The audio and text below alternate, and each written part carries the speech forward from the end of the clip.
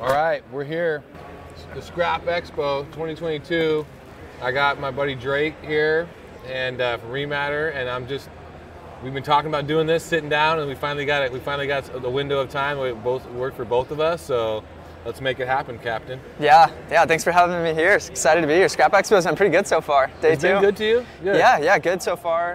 Met a lot of companies, so all the work is after the convention and following up with people and whatnot. But yeah, really exciting to see all the different equipment and stuff too that you don't see at other shows. So. Yeah, well, and be able to see it like work live is kind of like a different component that this show brought, and I think it kind of brought out some more people that may not would go to an ISRI show or whatever. And I think the cost, to attend the show enables a broader landscape of people to actually, from a profitability, affordability standpoint, we can go attend that show. Totally, yeah. Also, I didn't realize too, someone was saying that Louisville is 6 or 7 hours of 60% of the U.S. population, so pretty central in terms of people getting here. And I didn't realize that either until I was talking to Jim Keefe, and I was like, why Louisville out of all places? Yeah. And he's like, and he kind of broke down the math for me. I was like, okay, it makes sense. Yeah. That's good. That's a fair reason. Yeah. Yeah, totally. You guys been having any fun after the show? What have you guys been doing? Anything exciting? Yeah, I mean, just exploring Louisville. Yeah, not too much. Yeah. Mostly just meeting up with some current and prospective customers, which is always good. But we're actually headed up to the commodities roundtable later today after the show here. I'll be up there. I'm gonna leave tomorrow morning early, get up there, and go to Chicago. And Chicago's a pretty fun city as well. Yeah, I enjoy that up there. I'm excited. I've never actually been to Chicago before, so this will be my first time going there. And it's a good city. It's pretty fun. Yeah, I think that commodities roundtable kicked off today, if I remember right. Yeah. We have one of our guys going up and setting up, having another booth up there. Oh, you guys have a booth up there? Yep. Yeah. We've just found basically all the shows are the best way to meet people and share more about our product and stuff. Mostly because people are so busy day to day, and even if they're busy operating and doing, and they're in their business grinding away. Totally, yeah. So it's always good to catch people in a good headspace when they're evaluating new equipment, new programs, and things that they can be doing different to potentially improve their operation. 100%. So tell me, give me the rundown. What do you guys do? Yeah, so myself and my 2 co-founders, we started ReMatter about 2.5 years ago. So the backstory on it, all 3 of us were students at Stanford University out in California. One of my co-founders, our co-founder and CEO Wyatt, did an internship through this clean tech accelerator on campus. Yeah. Got pretty interested in industrial recycling, and our senior year, we were in a product design class looking at software in industrial spaces, and we were all pretty interested in recycling, but we didn't know too much about it. I think like most people, and hear you guys talk about it a lot, the education of scrap industry. I think most people think of recycling as blue bin residential recycling, and bottles and cans here or there. So we just cold called a bunch of scrap yards in the Bay Area, all the way up to these really large enterprise companies down to the mom and pop operators, and just sat behind scale operators, dispatchers, people on the yard, listened to the way that they used their software and interacted. A lot of pen and paper, a lot of potential inefficiencies and problems with their existing programs, and felt like there was a synergy there for us to build something new. So working on it part-time. COVID hit March 2020, we were all ready to graduate, so moved into this crappy little apartment near San Francisco and built out our bin tracking and dispatch product first. Nice. So started there, and now we've evolved into doing scale ticketing, inventory management, sales. Who was your first customer?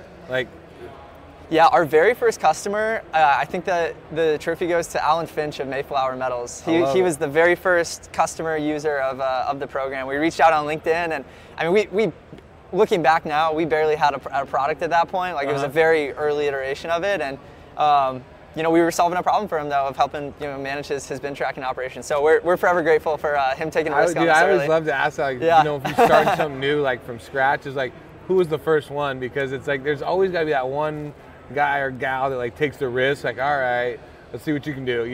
Gives you a shot. And so there's always I always think there's always holds a special place in your business, Totally. Yeah, he was our first customer on dispatch, and then Andrew Bomaker out in Nebraska was the first guy to use our scale ticketing product. And especially with software. It's like any business. It's such an iterative process that the only way that you improve is by having people give you feedback. But you need those people who are willing to take a dive on an early version of the product to actually help progress it forward. Yeah. What's been the biggest challenge for you guys trying to develop this? like it's because it's a pretty unique piece of software that every recycling facility has a purchasing software, right? A dispatch software. And what's been the kind of the challenge you, I guess, maybe didn't expect when building this business out? Yeah, totally. So I think on the bin tracking and dispatch side, it's I think it's a pretty narrowly scoped problem in terms of you have a bunch of different size containers, they're out at commercial accounts, you're dispatching out drivers. To us, it was like a pretty linear way to build a software to solve that. As we started getting into more of the transactional piece of like scale ticketing, inventory management, sales, the level of depth and nuance was a lot higher than we originally anticipated. And especially as we talk to different yards of each size, people do their inventory management slightly differently. They do their accounting slightly differently. And like those little differences in how people operate, which are working great for them. Yeah. As a software provider that's trying to be a one-fit solution, you have to figure out a way to be flexible enough to adapt to each operation. And give them like an opportunity to kind of give you feedback and like dial it all the way in, like figure out what that need all the way is, right? Totally, yeah. And the line we kind of glommed onto early is like, we're not a custom software, but we're customizable. And we really looked at it as, basically just having like a litany of settings as a way for people to customize the way that their interface looks and the way that, they interact with the product is super important. Like a really specific example is, as a part of our dispatch product, in our mobile app, drivers have the ability to create their own jobs and dispatch runs. So some yards loved it because they have guys running on the weekends or night shifts when there's not necessarily a dispatcher who's like giving them run schedules. So they need to create their own runs. Other yards are like, there's no way in hell I want my drivers creating runs. Like, we have a very structured process, but they're using the same software, so you need to build in flexibility where they can. Where you can either have like a dispatch manager or the driver. Like you kind of, it's a. So what's been like the coolest thing about like since you've started the business and you built the software? Like what's been like the most like enjoyable piece of it, or like what makes you smile about doing what you're doing? Yeah, so I mean it's been such an incredible journey, and even reflecting back on just like looking at early iterations of the product and how far it's come, like it's almost unrecognizable, and hopefully we're saying that again 2 years out that it's just gotten this much better since. I think the most enjoyable part though honestly has been we've had the opportunity to go on so many different sites, like physically to different scrap yards, and install the product, train people on how to use it, and then actually seeing it live is super cool. I think there's a certain level of pride that comes with like you've built something completely from scratch, and then you see people utilizing it hours and hours a day. It's saving them time on a process where they were like previously doing everything on pen and paper. Well, you're sitting there watching somebody run their whole business with something that you built. Totally, yeah. Like, that's awesome. It's like the best feeling in the world. Nothing,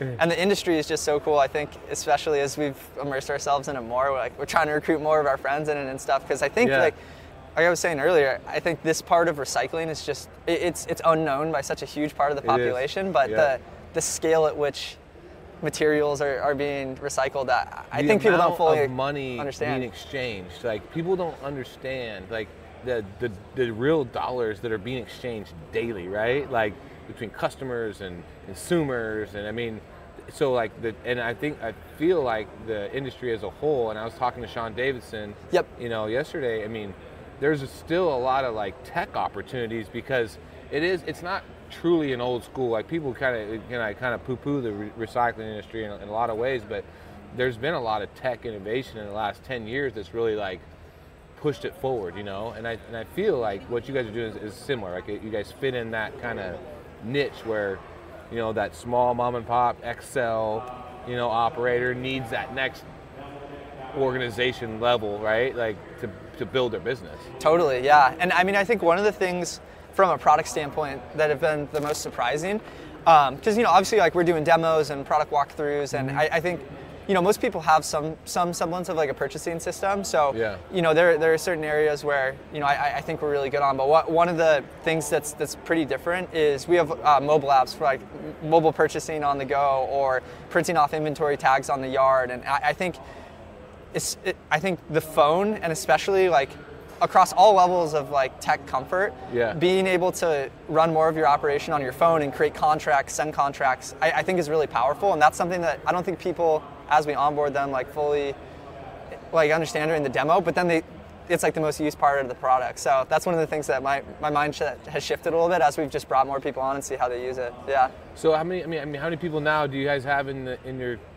organization, your company? Yeah, so we're about 15 people so That's far. awesome. Yeah, so mostly engineers, which makes sense for a software startup. And we brought on our first couple sales folks and customer success a couple months ago, just as we've been bringing on more yards. We need to honestly, like, you gotta be able to support it, right? You have to, and I think customer service is an area like you never can sacrifice on that.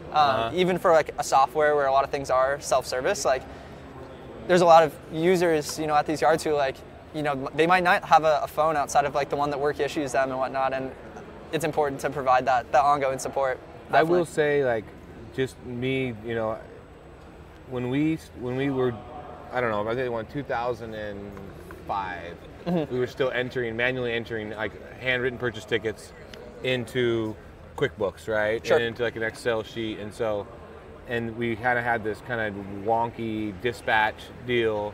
And the biggest difference in our business that helped us organize it was actually implementing a software that was built for the scrap industry, right?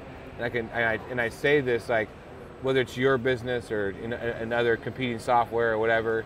I mean, I like you, like we do some business, but ultimately, like, I tell people this all the time, like, if you want to really change your business, if you're a small guy just trying to get to the next level, if you can get a software that can combine your dispatches and your purchases and just help you on an organizational level, it's hard for me to tell you how much of a difference that makes in your business. It's crucial. Like, totally. To take the next step, you have to do it. And it can be an expensive bullet to eat, but the payoff is exponential. Totally, yeah. And I mean, especially for owner operators, it's like time spent doing paperwork and compliance. It's like, I mean, you have to do it, but it's a necessary evil. And if you can cut that time out of your day, you can spend it focused on calling new accounts, like checking up on existing accounts. It's an efficiency thing, right? Totally, like, yeah. Do you want? I mean, it's the difference between like a 1986 excavator and a 2022 excavator, right? Like it's going to be more efficient. It's going to be easier on diesel. Like it's an efficiency game, right? Totally, and I think that's where finding the right software, finding the right stuff that fits within your business, within your budget, it just creates efficiencies that you might not you would never realize until you actually implement it. Yeah, for sure. And it's interesting too. One of the things that we've noticed, especially since like so much of the business is physical, software can kind of feel like this like, you can't touch it, you can't feel it. It's not metal, it's not machinery. And even like looking at some of the machines out there where you can like move your attachments from like a magnet to a grapple like a couple minutes quicker. Like people are willing to invest a lot of money to do that. Yeah. And it's like, well, your back office like is also an area that's like worth investing time and energy into. Yeah. Exactly. And I think and that's why I wanted to have this conversation, is because like I'm not gonna here to bullshit anybody. Like I'm just gonna tell you what's worked for me. And I say, like, if you can get efficient on the office space side, like it's gonna create as much opportunity or more as you are if you get efficient on the equipment side. Totally. So, I mean, I think you make a pretty good point there. Yeah, no, and it's just so fun. Like the industry is really, it's really awesome. And I mean, like you said earlier, I think there's a lot of like good tailwinds, like technology-wise, where technology doesn't need to be scary. Like ultimately, it's there to like make your life easier and grow your business. Like those should be like the two functions of any whether it's like you're talking about Sean earlier, like pricing data. That's like a great example of something. 100%. And our industry, like it's only gonna grow. And I think like for like young people that are trying to decide like what they want to do, whatever that is, like go to college, not this, that, become a software engineer, become an equipment operator, whatever. Like you need to take a hard look at the recycling industry, because I feel like there's a ton of opportunity. Like you said, there's a ton of tailwind that's coming because people are realizing that the resources are only like finite, right? Like it's at some point like you have to reuse everything, right? Totally. And the more you can start to figure that out, like it's a growing industry, and there's going to be a ton of opportunity. Yeah, I completely agree. I'm like anecdotally too, like from talking to like friends from school and like in college study like environmental sciences and stuff, like focused in recycling. It seems like so much of the like higher education, it's focused on waste. Like it's not really touching industrial recycling, which I think if more people like knew about it, there would be interest and you know, higher levels of recruitment. But yeah, 100%. I agree. That's why it's been super fun, like at a lot of the, you know, shows like this and the ISRI events, like seeing all, or like connecting with a lot of the like young buyers and traders and, you know, you know, sons and daughters of owners who are like coming up in the business, because it's super cool, because it's like, I mean, I've listened to podcasts where you've talked about that story of like bridging the gap of like how your parents operated and continuing that legacy, but then also like, you know, putting your touch on it and stuff. Then, yeah, allowing the next generation, if they want to do it, great. If not, then let somebody else do it. You know. But yeah, it's, you know, you being able to kind of put your touch on it from an operator standpoint. Say, okay, we used to run the 1986 excavator, and now we run the 22, and like this is the difference it's made in our business. So I'm stoked, man. I look forward to seeing you in Chicago again. Yeah, definitely. Catch up and drink a beer and go from there. Yeah, absolutely. Thanks, Brett. Right, man. Appreciate you.